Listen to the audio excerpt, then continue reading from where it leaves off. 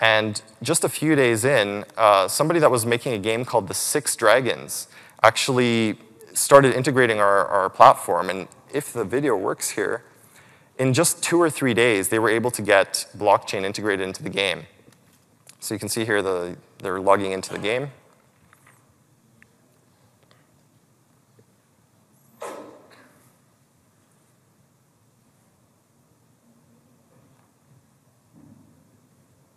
Loading the game.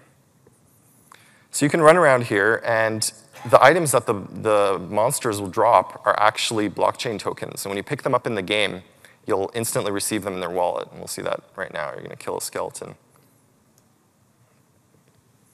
And it dropped an epic sword. So now the player picked up the epic sword, and they refresh their Enjin wallet, and instantly they have the sword in their wallet. And that is their own collectible that they own now.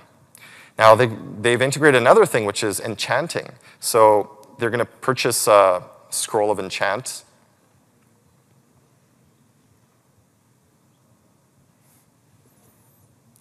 And now they're going to enchant the sword.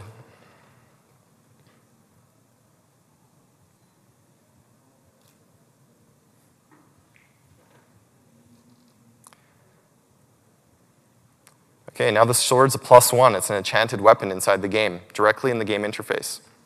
When you look at the wallet, you refresh the wallet. And now the sword metadata is actually enchanted. So this is amazing. This guy was able to do this in just a couple of days with our SDK.